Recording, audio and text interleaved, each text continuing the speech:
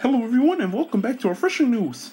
I am your host Billy Newman, and I hope you guys had a great new year and watched the ball drop, shot up your guns, and did all the stuff you wanted to do and had fun. It's 2019 now, and this is the first video, so let's get into it. So how things are going to go for now on is right now I'm going to do the intro, and then Tom Johnson is going to do the breakdown to give you more information on what I'm seeing. That's what we're going to be doing in a new format, and a little bit more stuff. Alright, anyway, for the first topic of the day, Mickey D's, yep, McDonald's. Something has happened. A straw accident. Which I know it sounds weird, and trust me, it gets even weirder. Tom Johnson will tell you more now.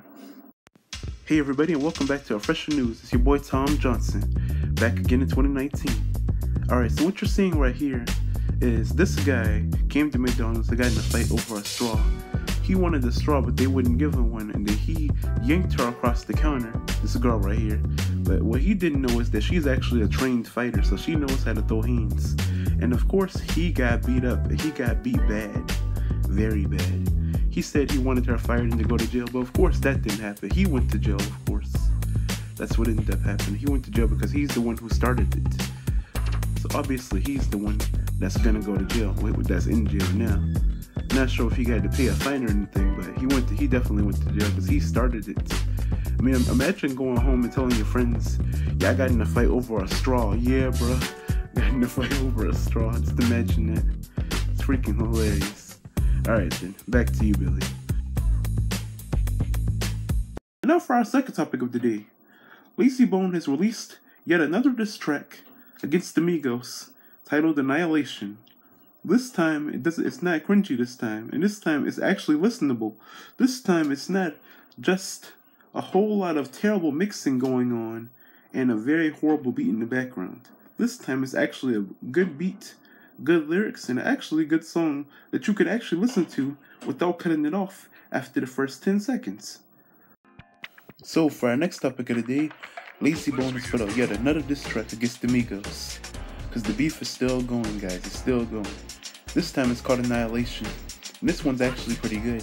The mixing's good. The beat's good. You can actually hear the song this time. Actually hear him rapping instead of just the beat, which is what I like. And plus the song is actually kind of good. It's actually pretty good. It's not bad at all. Unlike the first one. The first one was just terrible. And this one is really, really good. It's way better. And nobody's responded yet, but I hope somebody responds back. For our last topic of the day, we'll be talking about the lottery. Yes, the lottery. The $1.6 billion ticket, if you haven't heard about it, it was won in about October. And while you're thinking that that's not news, it happened months ago. And yes, you are correct. But what I'm talking about today is the ticket has not yet been claimed. For some reason, whoever won the ticket has not claimed it yet. And they live in the state of South Carolina, which means they can be anonymous.